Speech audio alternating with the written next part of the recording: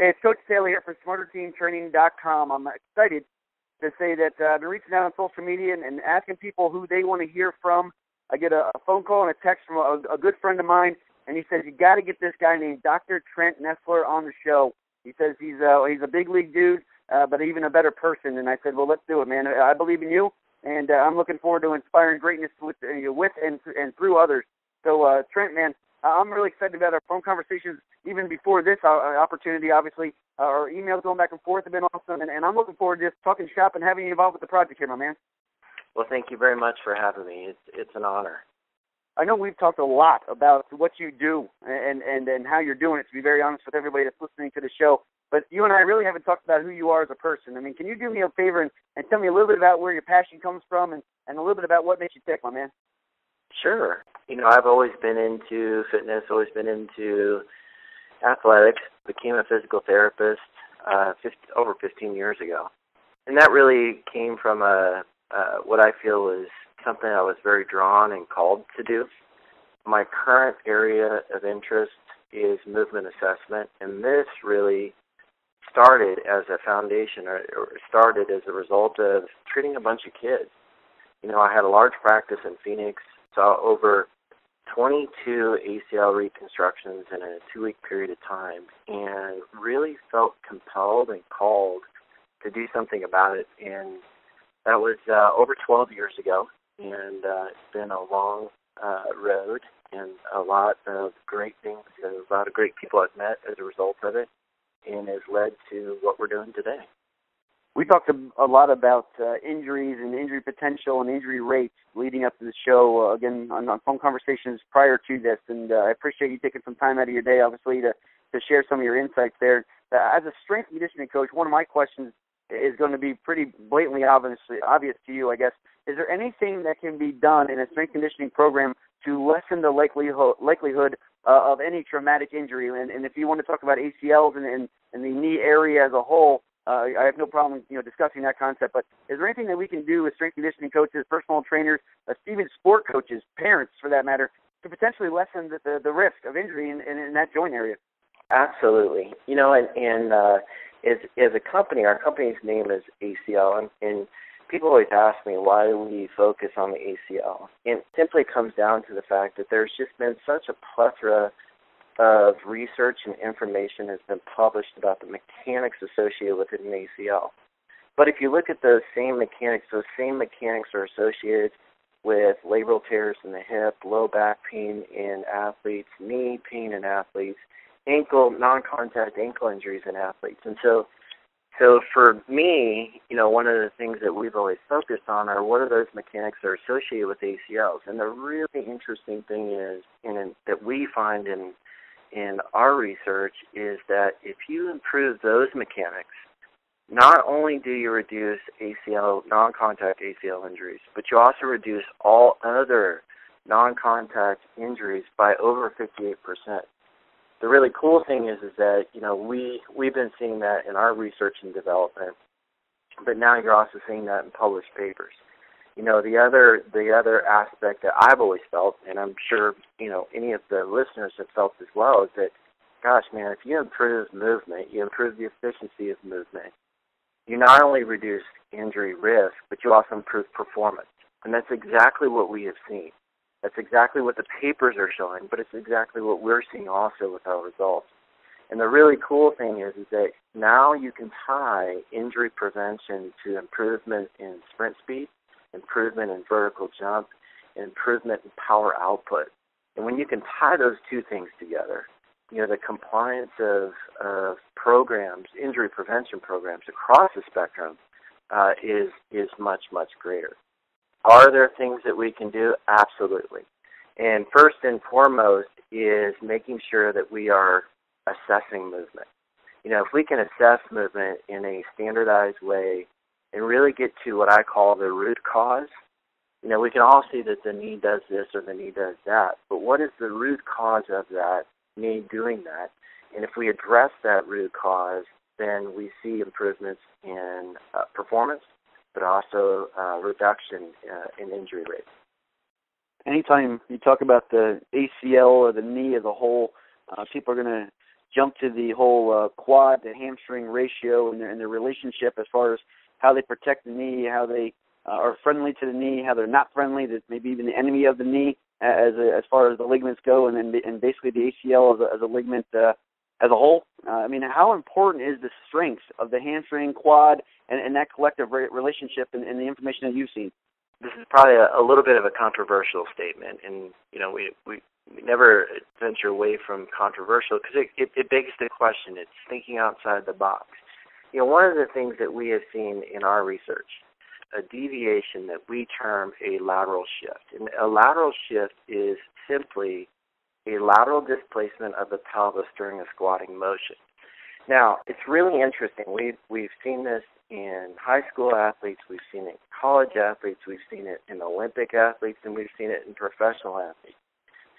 And it makes sense that if you see someone who's got a lateral displacement of the pelvis during a squatting motion, where they are shifting their weight to one side more than the other, that there is no way that their quadriceps and their hamstrings are going to be of equal size or strength compared to the contralateral side. It just can't happen because they not only carry that over with their training, they carry it over every time they sit on the commode, they get off their bed, they get out of their car.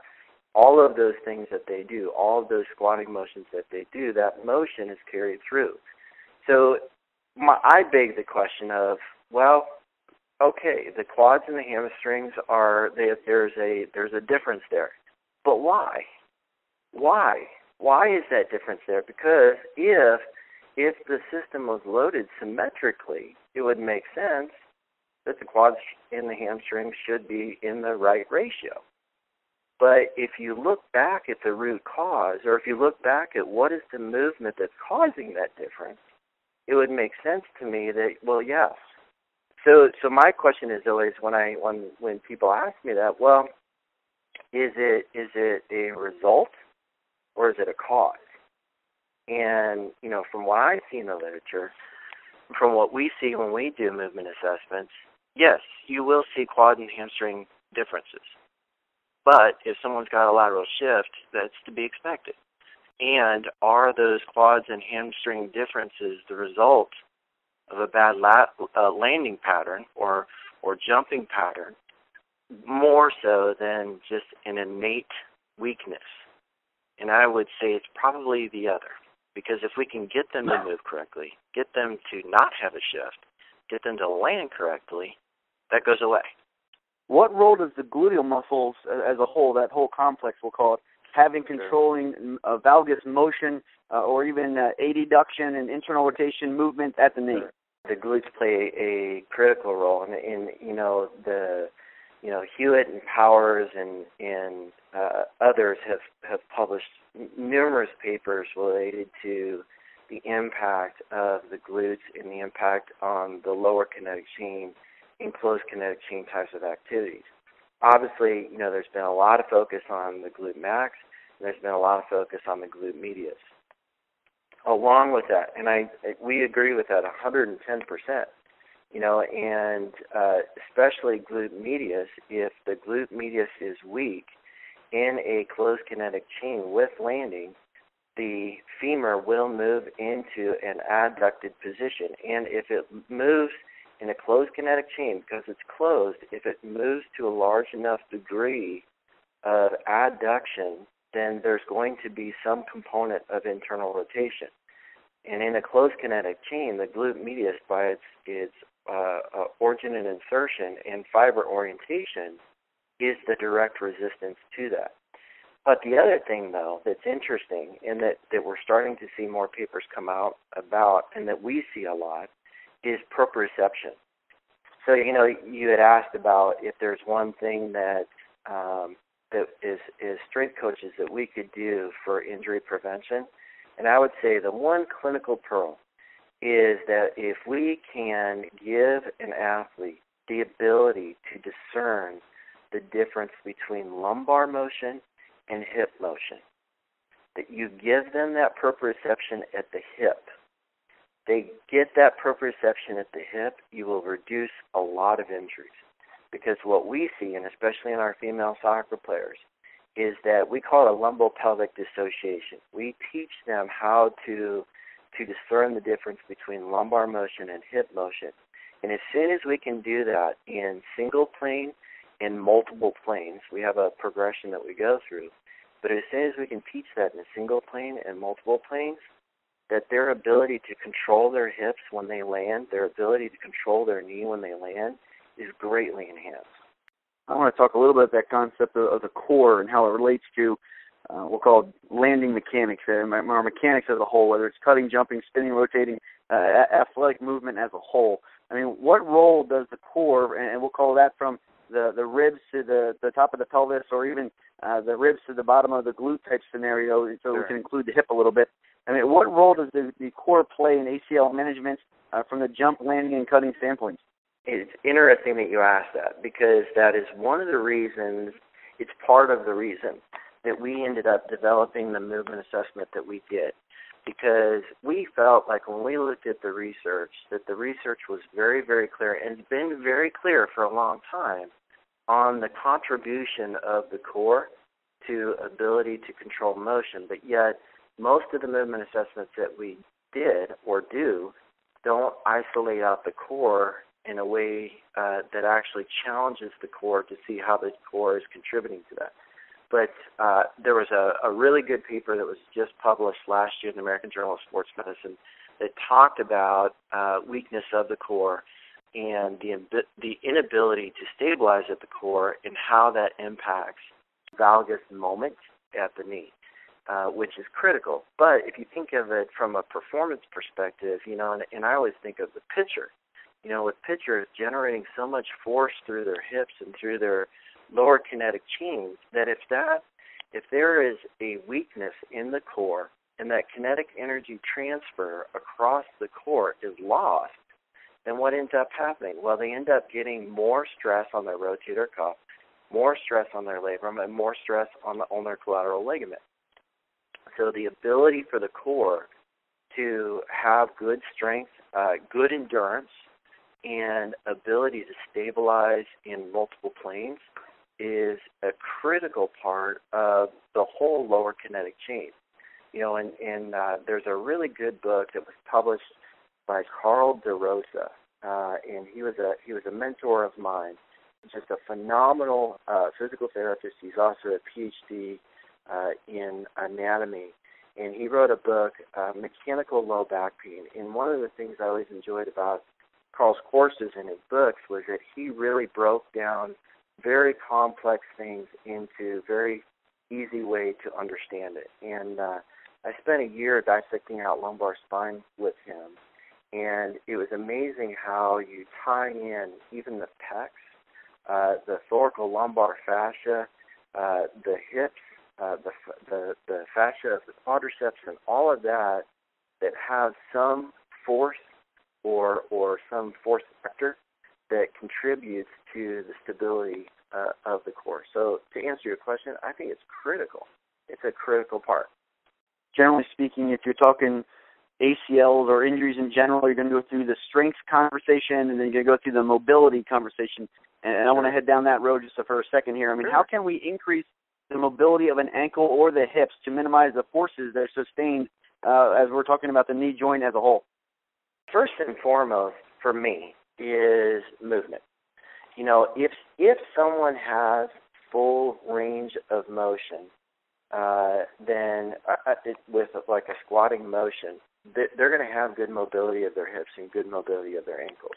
And one of the things that it's interesting, because one of the things that we do with our movement assessment is if someone has a lateral shift, if they are shifting away from, let's say, their right side, that may be the result of a lack of dorsiflexion at their ankle.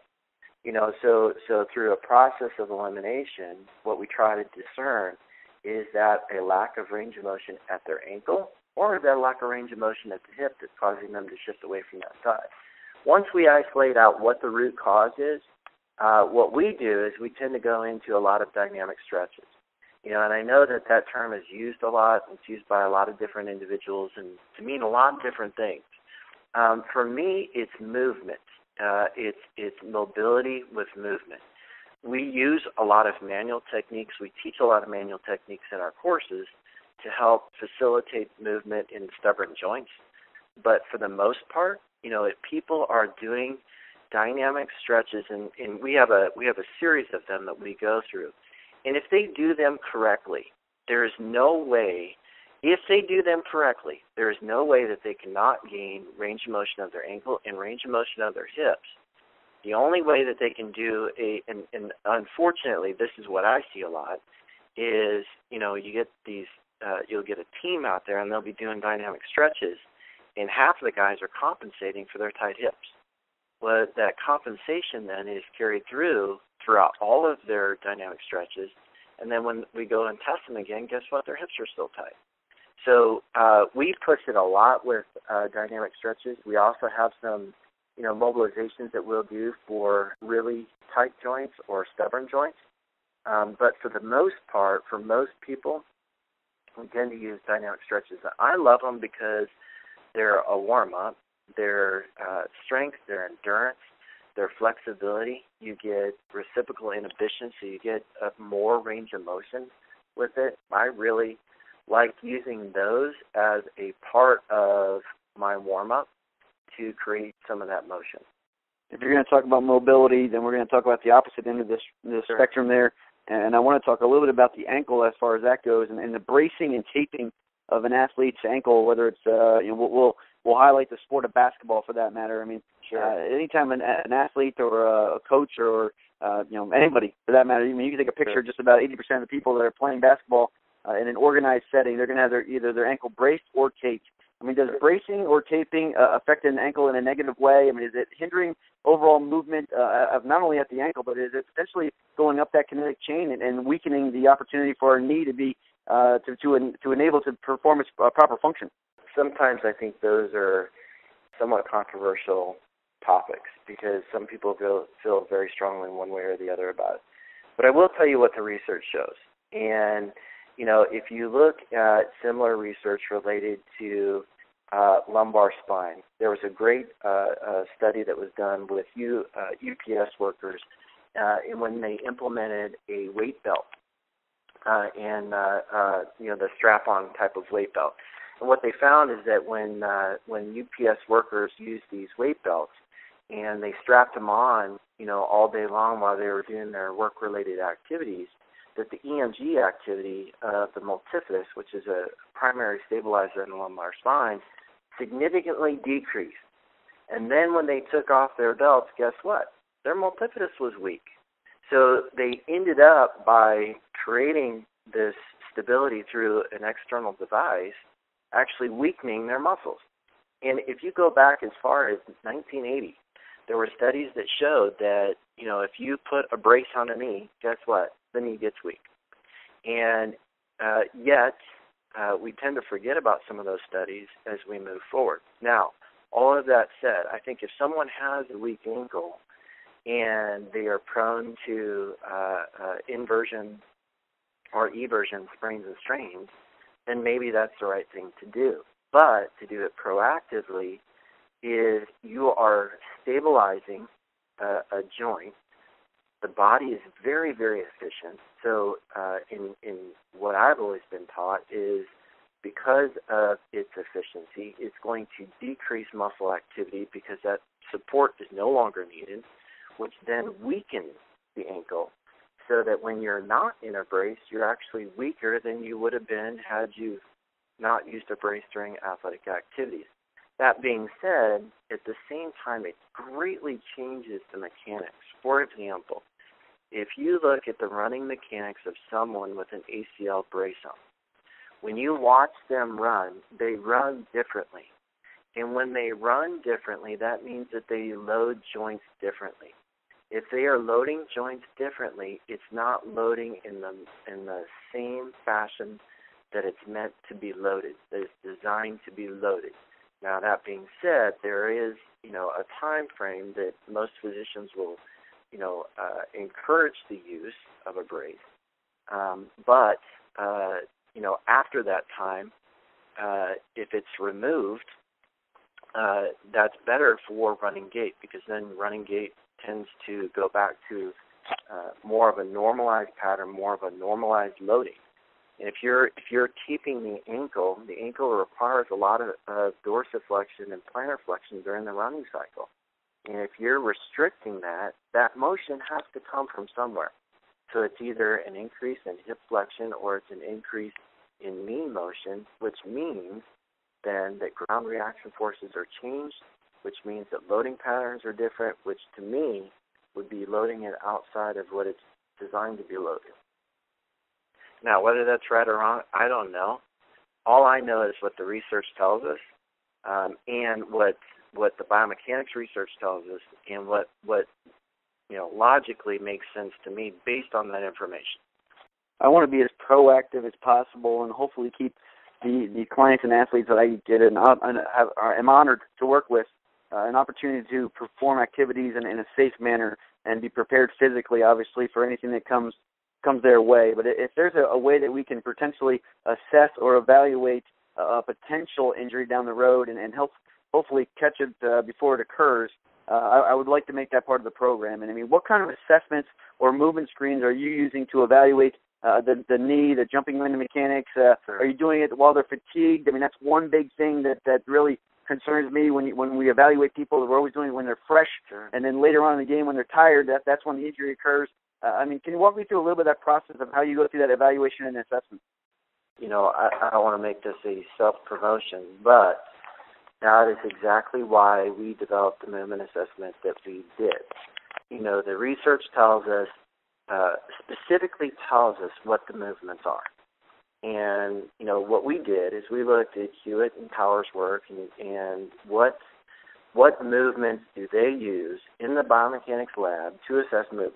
And those are the ones that we pulled together as a movement assessment and created a scoring methodology around that.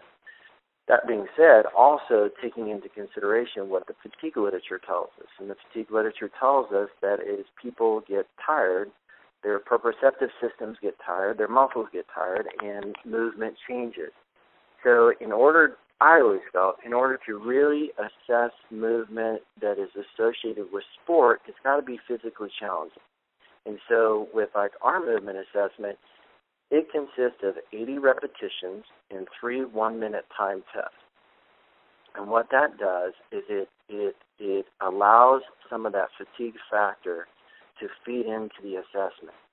Now, that is not challenging enough for maybe a D1 athlete or an Olympic athlete or a professional athlete.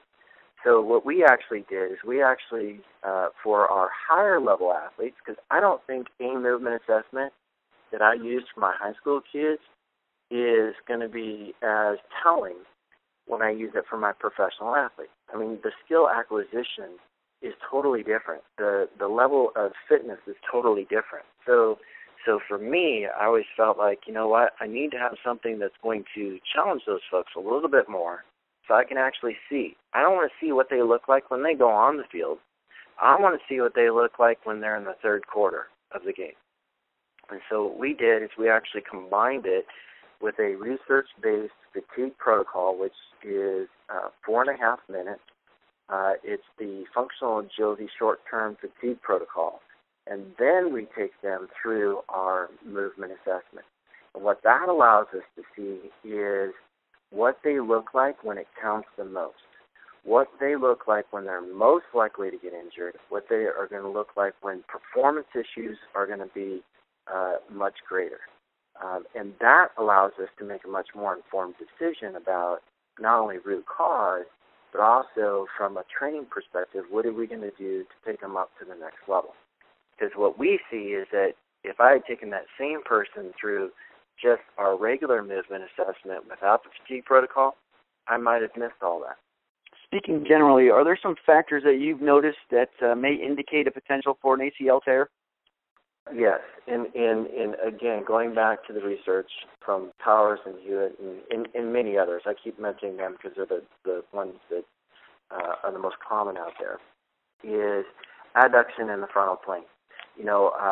Chris Powers recently published a paper that showed that adduction in the frontal plane, the magnitude of adduction in the frontal plane is directly correlated to adduction moment, which is directly correlated to injury risk. So, the adduction is a key one, and that's one that drives a major portion of our scoring on our assessment because it's so highly correlated to injury risk.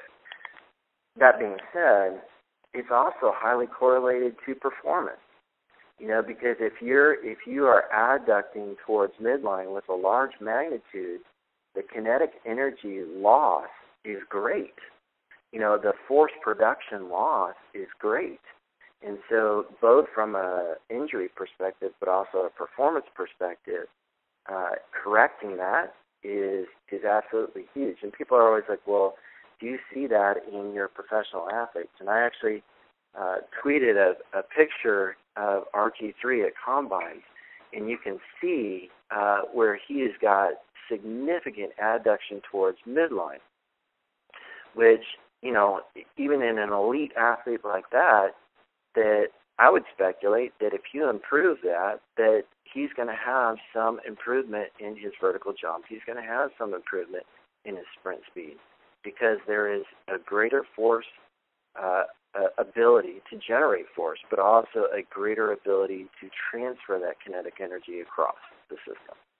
For the coaches, parents, again, teammates for that matter, strength and conditioning coaches, personal trainers, PTs, anyone who comes in contact with a client or an athlete who has that poor jumping and landing mechanics, I hopefully they're listening to this one question. And, how can we be more proactive in educating the people that we get a chance to work with about proper mechanics to minimize the risk of ACL injuries? That's a great question. And that is the dilemma. And first and foremost is educating people about it. And you'll notice that I keep tying all of this back to performance. And why is that? Because after 15 years of doing this, I find that injury prevention does not sell, unfortunately. There was a recent study that was published that looked at compliance with injury prevention programs, and the compliance among coaches was minimal. And the reason being is that, coaches are hired to win games. And if you may potentially reduce an injury versus win a game, you're gonna focus on the things that cause you to win a game. So going back to that, one of the things that I always try to do is educate my coaches, my athletes, my people that we teach in courses, how all of this influences athletic performance. Because if people can understand that, if you can reduce this, if you can improve these mechanics, you are going to improve your sprint speed. You are going to improve your vertical jump. We've got several case studies that we've written up, one being of a U.S. Olympic athlete who shaved off 0.2 of a second off of her time. That doesn't sound like that much to a lot of us, but 0.2 of a second is the difference between making the U.S. Olympic team and not making the U.S. Olympic team. And so when you're trying to squeeze out, even a minor amount of performance improvement, mechanics make all the difference in the world. And if we can teach people how those two are directly correlated, not partially correlated, they are directly correlated. If we can teach people that those are directly correlated, then I think the compliance they won't even look at it as an injury prevention program anymore. What they're going to look at it as a performance program. And that to me is really a key thing, is getting people to understand how this drives performance in a profound way. I know you get a chance to make a big-time positive impact on a lot of people through your instructional and educational courses and events. If I was able to be in the audience there to listen and learn from you, what's one big motivational message that you would have for someone in the audience? The number one thing is don't ever give up. And don't ever let someone discourage you from what you think is possible. I run into this a lot in healthcare, and I just get so upset when you get physicians or a therapist or an athletic trainer or anyone who will tell an athlete, this is not possible. And granted, we got to be realistic. but at the same time, I have seen people accomplish what most would have said would have never been accomplished. And the human body is amazing. If you can improve the way that the human body moves, if you can mentally, the psychology of the athlete's perception about their condition, about their status, about how they're going to do it, is absolutely critical to not only recovery from an injury, but also improvement in athletic performance. I know you know that better than anybody else, but I would just say again, don't let anyone ever discourage you. Dream the impossible and make it happen. Because I will tell you, I would not be here today. I would not be doing what I do if I had listened to the very first person who discouraged me from ever going into my profession, who said, you'll never get in, it's way too hard. But you know what? You can accomplish great things when you keep your mind at it, you focus on the right things, and it's amazing what the human body can achieve. Well, Dr. Nessler, thank you very much for your time. I appreciate you being involved with the project here. I took a bunch of notes, so I'm sure you and I are going to connect a couple more times here to keep allowing me to learn from you. I mean, again, it's neat to see that one email from a buddy of ours collectively connected the two of us, and we get on the radio show, and then hopefully we're making a big-time impact on anyone who listens to the show. If anybody was listening to what we were talking about here who wanted to find out more information, I mean, how can they go about reaching out to you and just finding out what you got going on? They can reach me by email, and it's Dr. Trent at aclprogram.com. We're also on Twitter at ACL_prevention. We also have a blog at aclprevention.blogspot.com.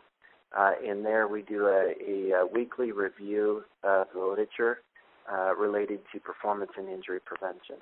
And, of course, our website at aclprogram.com. And keep watching our website and our Twitter account, because we have some amazing stuff that is going to be coming on the market in June and July of this year that will blow your mind. I feel very blessed to be where we're at, to work with the people that we work with, and I will tell you, we feel it will change the way we forever look at the lower kinetic chains, and it's going to produce some great research opportunities as well. Well, I look forward to getting that technology in my hands. Well, man, if it can help others achieve greatness, I'm all for it. So, again, Doc, man, I appreciate you taking some time out of your day. I applaud you sharing your passion. I look forward to making sure this is a launching pad for us to do things in the future. And, man, I just hope you have a great day, big dog. Let's keep in touch. And thanks again. Thank you very much. It's an honor.